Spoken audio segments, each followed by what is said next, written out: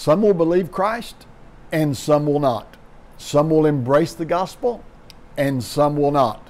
But what is our responsibility? That's what we discuss today in the Word.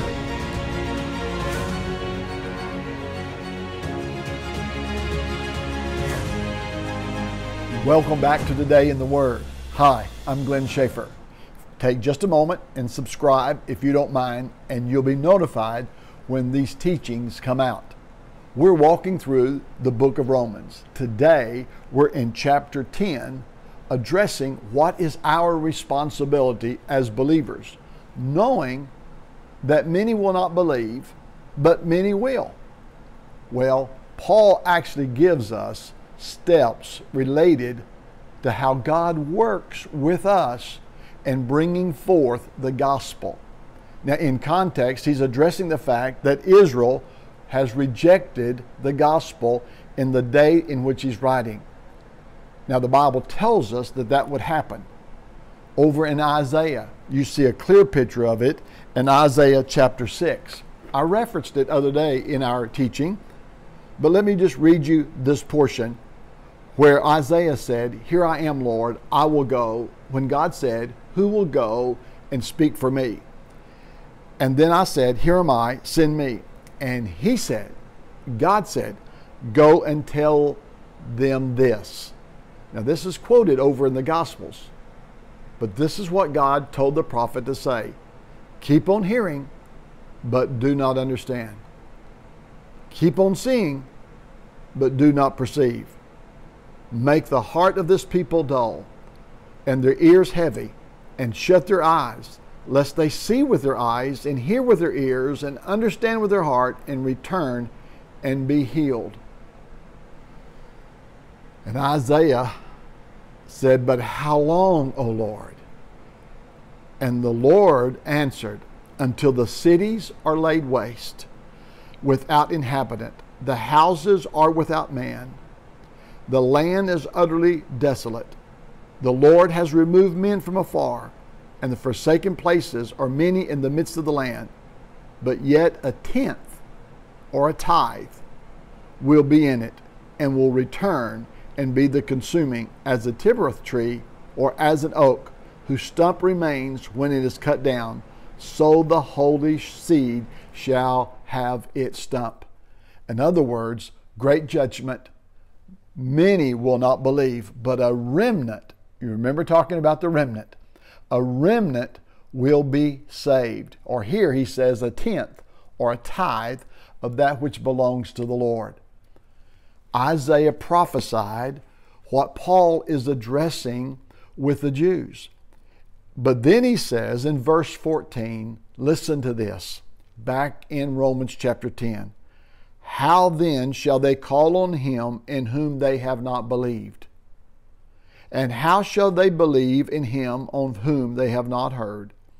And how shall they hear without a preacher? And how shall they preach unless they are sent?" Let me pause right there.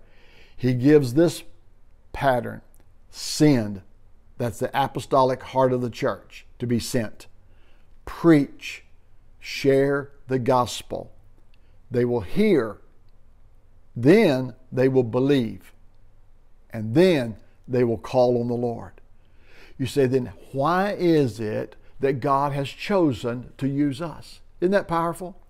Though He is sovereign and He's the one that draws men, He's chosen us to be the instrument of evangelism. That's His church. That's His body. And that's the precious call that's upon all of us. It is a privilege, for He says here in verse 15, "As it is written, how beautiful are the feet of those who preach the gospel of peace," quoting right out of Isaiah, "who bring glad tidings of good things," right from the prophet of Nahum. Then verse 16, "But they have not all obeyed the gospel. For Isaiah says, Lord, who has believed our report? So then faith comes by hearing, and hearing by the word of God. But I say, have they not heard?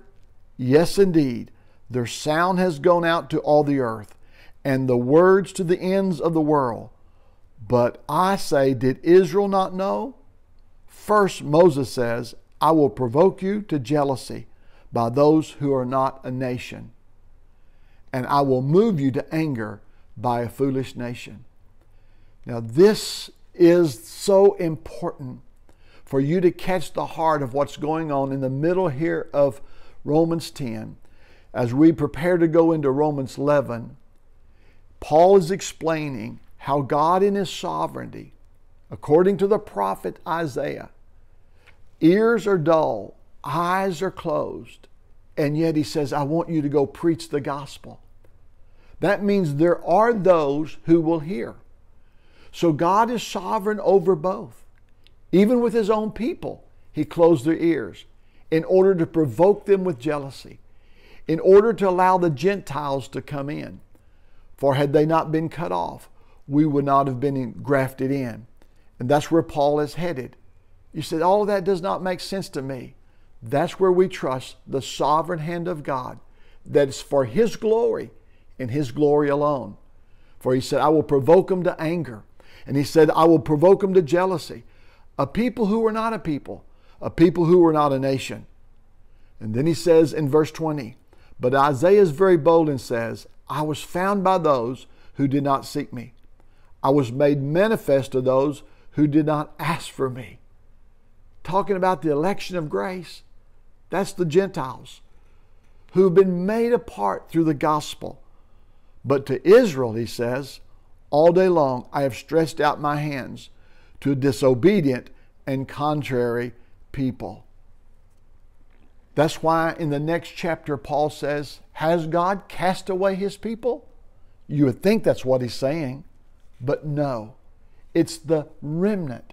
It's the election of grace, that He might show His glory in the earth, that He's the one who draws men into His kingdom. When Jesus said, no man can come to me except the Father draws him. That's the pattern of what we see. That ears hear by the Word of God, but it's a spiritual hearing. Faith comes by hearing, and hearing by the Word of God. Yes, when we read the Scriptures, we pray that the Holy Spirit would reveal it to us. Here in this passage, he's talking about the gospel being heard. That faith comes by hearing, and hearing by the spiritual word. That means a rhema, a personal hearing. You see, the Holy Spirit convicts men. The Holy Spirit moves upon hearts. I'm always wanting to be sensitive when I sense the Holy Spirit moving. I don't know when He's doing that, but it's so amazing. I remember my wife, she loves to tell her story. I love to hear it.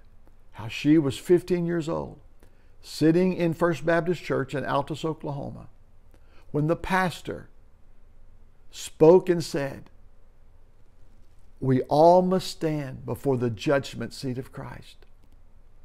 She said it was like a pierced arrow.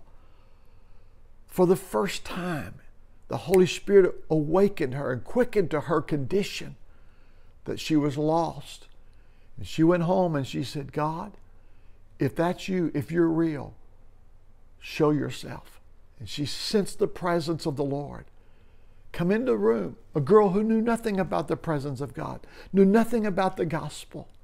But God used that moment. You see, it doesn't take much. It's the spiritual hearing. It's the rhema. So she called a friend, Gene Parks, now Gene Williams, close friends of ours, some of our pastors now, and said, Gene, I've seen a change in your life. I want to explain to you what's happened to me. Do you think this is God? In that process, God used it. And here's what I want you to know. We're responsible to preach. We're responsible to share the gospel.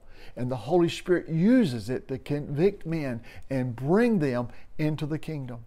May our hearts burn for the lost as we go through the Scriptures today in the Word.